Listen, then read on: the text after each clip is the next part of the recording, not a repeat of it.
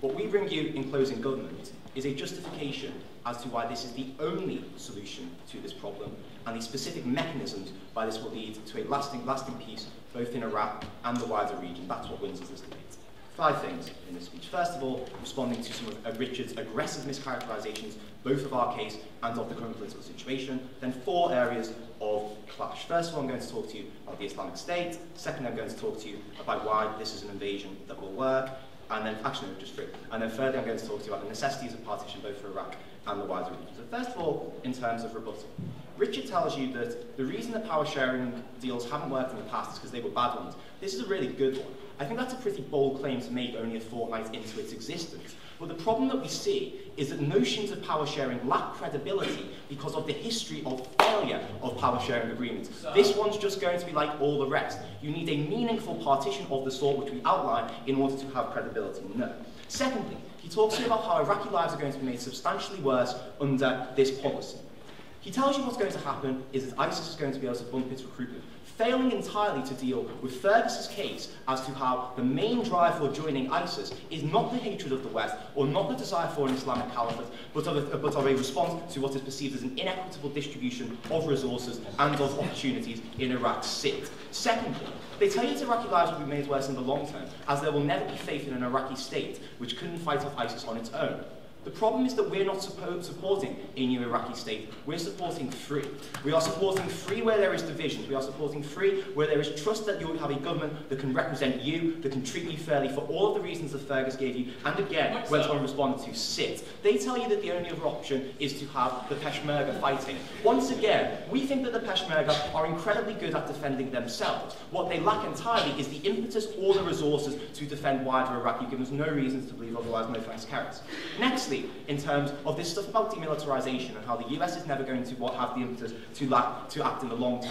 First of all, just on a very sort of meta-debatey level, we are assuming the necessary powers, and moreover, we are saying this is policy which would be in the US's interest to carry to fruition. Secondly, what we would say, though, is we think this is a sort of policy which could be potentially popular with an electorate. We say the notion of crushing an organisation which is as evil as ISIS, which is as militarized as ISIS, is a good one. No. The reason that the last Iraq war took so incredibly long is not because the initial crushing of a militarized group took so long, but because the sub-conflicts which emerged as a result of a dissatisfaction with the government that was set up, which was seen to be inequitably dividing resources between Sunnis and Shias, continue to stoke these tensions. We remove that on our side of the house. This is an easier conflict to fight than last time. This is a better solution. No thank you.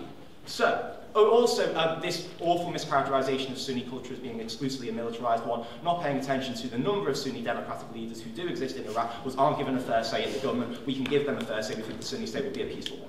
No. So, moving on to the Islamic State, IS. We think we have a bit of a confusion on side proposition. Because at the one hand they say that they are strong enough that we're never going to be able to beat them, but on the other hand they say that given time it will collapse in on itself. We give you compelling reasons to think that the Islamic State is strong enough that it will not collapse in on itself, but we are a hell of a lot stronger and can beat them and do so effectively. A couple of reasons why they are currently strong. Whilst they have small numbers, they are very skilled, they are very brutal. No thank you, they are very good at tactics, they are very ideologically driven. Moreover, as Fergus tells you, they are well funded. It's simply not true they have no backers in the region. They don't have state backers, but they have incredibly rich Sunnis who are willing to donate to that cause, okay? We say we remove that on our side of the house and we can fight them, and we can fight them out of Iraq so they stop inflicting all the tragedies which are happening at the moment. But the important thing here is irrespective of whether or not ISIS does fall apart, the lingering memories of Sunni acquiescence to the actions of ISIS will always taint the ability of those two groups to interact in a unified Iraq. That's what gives us the impetus to have a divided. No. Moreover, as Fergus tells you, whilst it is the case that you may be able to fight the IS in the north, it is simply not the case that you can chase them out of Takrit or Baghdad simply by giving the Peshmerga arms. You need a stronger solution in order to be what is now a very entrenched and strong force. These guys say that the rhetoric will still survive. We agree. But no one's going to listen. You remove the impetus for that rhetoric, you remove the material causes which cause people to join ISIS, and they are going to collapse, and we will have a safer Iraq. Gareth. When you occupy an area and commit atrocities and abuses, that drives people into the hands of the only people they think that can defend them. That drives them to ISIS. You are going to unify a fraying group. So, firstly, We think that we are going to smash ISIS to pieces very quickly. Secondly, we say that we are going to immediately set about the process of building states, which provide an immediate counter to the very narrative that ISIS thrives upon, okay? We are not going to have the sort of Sunni acquiescence or the joining of ISIS when we can actually offer people a genuine alternative. Here's why it is a genuine alternative. Here's why the invasion is going to work. As I've already extensively outlined, there is simply no other option. But as Fergus points out to you, the US is a whole lot stronger. Richard says you're going to need to analyse that. Luckily, he already did when he told you why we're more experienced, have more firepower, have greater numbers, have the experience of being in Iraq before, have learned from those mistakes, have the ability to act and the ability to act decisively. Moreover, these guys say that the USA is always going to be seen as never going to be legitimate because it will always be seen as a tool of the Shias. Nonsense. It will be seen as explicitly breaking up a Shia-dominated government for its unfair treatment of Sunnis and Kurds. That is a powerful counter-narrative for the US to be able to engage in. It's simply not true that they will turn back to ISIS. Finally, in terms of why partitioning is necessary,